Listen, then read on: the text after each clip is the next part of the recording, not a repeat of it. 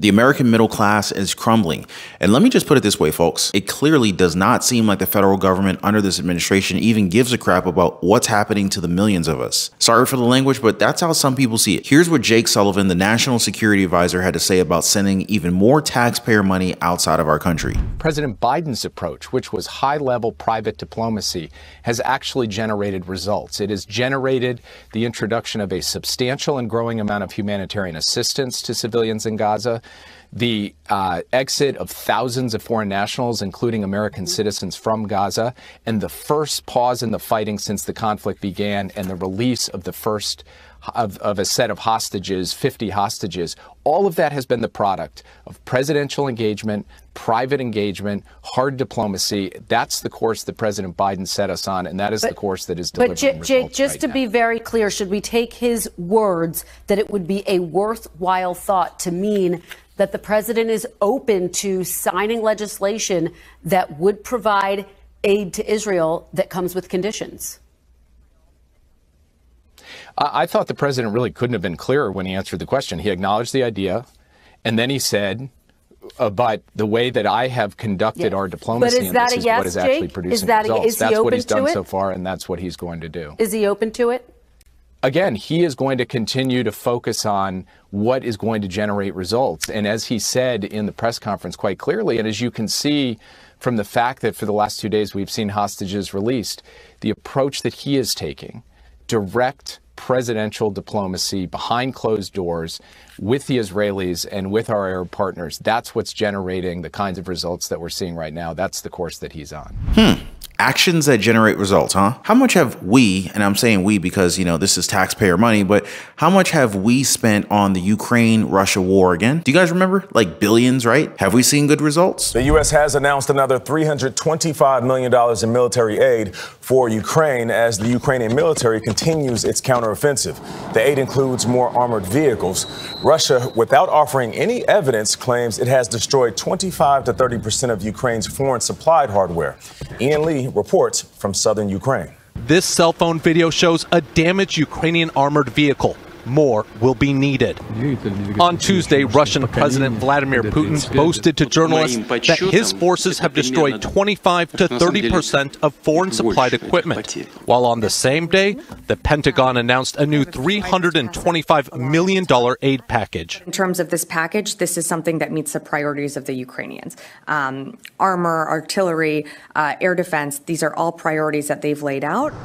Part of the package includes Stryker and Bradley armored fighting vehicles, but the air defenses are also desperately needed. Tell you what, do you think that within these past few years, do you think that your taxpayer money has been used wisely to produce results for the American people? Comment a quick yes or no down below on that one. And while you guys are at it, smash the like button and consider subscribing to the channel. But yeah, what is it about asking government officials something just as simple as a yes or no question and then having them talk about something completely different? You know what I mean? Like these politicians never answer the question that's asked of them. Like they could be wearing a white tie. And if you ask them, are you wearing a white tie? They would answer like, well, it's kind of hard to comprehend the spectrum of colors when we talk about my tie. But what I think is important is that I put on my pants today. My shoes are shiny and I'm here to provide results for the American people. Meanwhile, you never got an answer. But you guys get the picture, right? It's absolutely ridiculous. Don't get me wrong though. I've said this time and time again as my stance when it comes to helping people out, all right? There's nothing wrong with helping others. I do it every day, but there's a huge difference when it comes to our government. But I ensure that the people around me, my loved ones, they come first. The same can't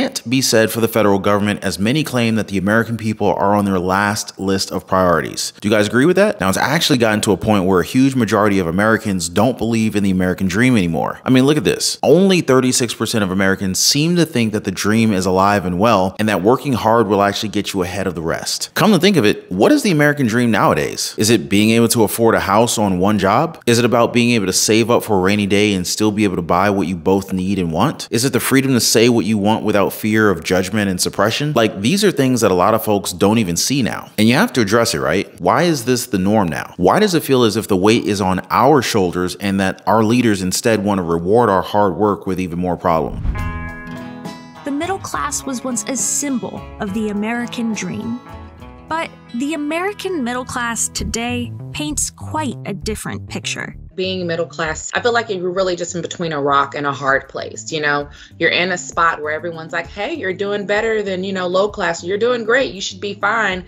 And you're underneath the people who are actually doing fine. It was at least a secure category. Your kids would go to a school that you felt at least okay about. You probably own a car or two, and you'd own your own home, and you could pay for your kids' college educations. So there were certain kinds of assumptions around being a middle-class person that have sort of shattered. When people are asked about being middle class, they frequently are less likely to say so, and more people now urge the pollsters to suggest that they're working class. So I think that many people who maybe in prior years would have thought of themselves as middle class now no longer think of themselves that way. Let's just look at the middle class here, okay? The Social Security Administration recently released the national wage statistics for last year, and in a word, the numbers, they don't look good. The median wage earner was only able to bring in $40,847.18 in 2022, roughly translated to a real world number, and that's around $3,400 a month before taxes. Now, I want to ask you guys, do you think that you could live a middle class lifestyle on $3,400 a month? And I want you to think about the numbers that you're paying, like when you go to Walmart, Target, Kroger's, all right? Get all these details in and then come back to the question, is that enough for middle class households? As of this point, the national median price for renting, it's about $1,978 monthly. So that leaves you around $1,400. And then you take into consideration groceries, electricity bills, water, clothing, and well, how are you going to balance that? Millions of Americans have a Band-Aid solution though, but if you think about Band-Aid solutions, know that these are quick fixes that can end with long-term problems. The new data shows Americans are digging themselves deeper into credit card debt, which is now hitting an all-time high. For the first time ever, the total credit card debt across the U.S. has topped $1 trillion. That's a $154 billion spike from this time last year,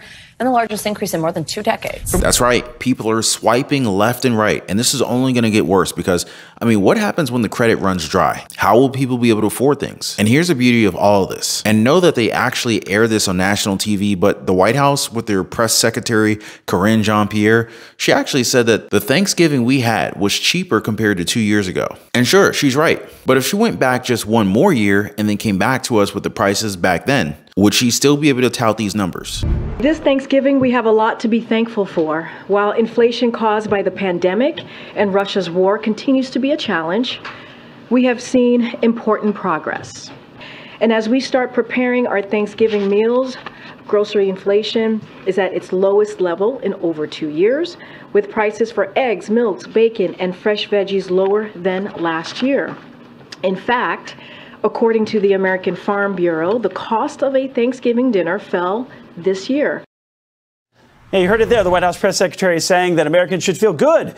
Thanksgiving dinner is cheaper this year. The American Farm Bureau says the average classic Thanksgiving dinner for 10 people will be $61.17, down from the record high in 2022. But that's still 25% higher than 2019 pre-pandemic. Now, with all that, do you agree that the American middle class is no more? That it's a dying breed? Or is the White House now starting to make sense with all these amazing numbers? Either way, the last say is yours. So make sure you guys let me know what you're thinking down in the comment section down below. And before I go, I want to thank you guys for the love. Thanks for liking the video, and I'll see you guys on the next one.